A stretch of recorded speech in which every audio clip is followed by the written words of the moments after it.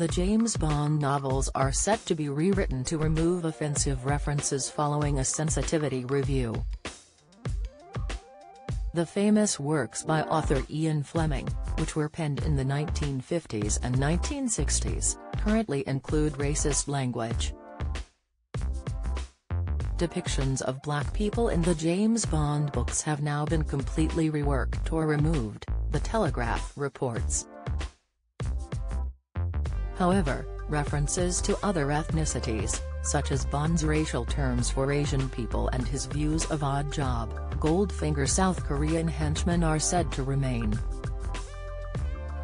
References to the sweet tang of rape, blithering women failing to do a man's work and homosexuality being a stubborn disability will also stay.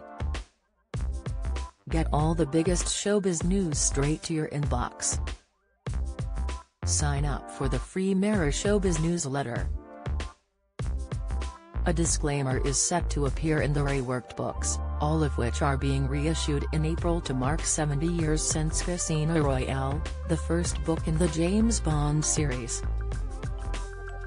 It is expected to read, "This book was written at a time when terms and attitudes which might be considered offensive by modern readers was commonplace." A number of updates have been made in this edition, while keeping as close as possible to the original text and the period in which it was set.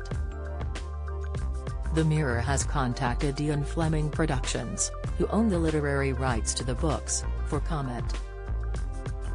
It comes a week after it was announced Roald Dahl books would be edited to also remove offensive language.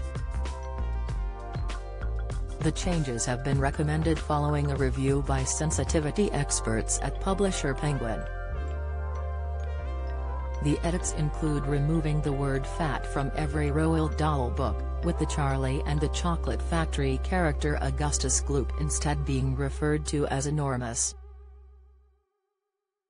Changes have also been made to the terms used to describe groups of people, as in earlier editions of Roald Dahl's work many groups were referred to as men.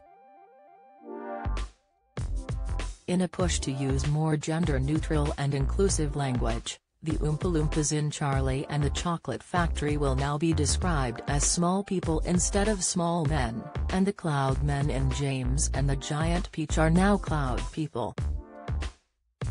But following a public backlash, which even saw Queen consort, Camilla, wade into the row, Penguin will now reissue classic versions of Dahl's books featuring his original words.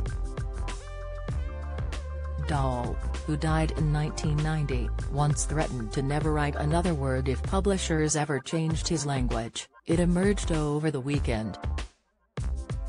In the Unearthed conversation, Dahl reportedly said, "I've warned my publishers that if they later on so much as change a single comma in one of my books, they will never see another word from me. Never. Ever."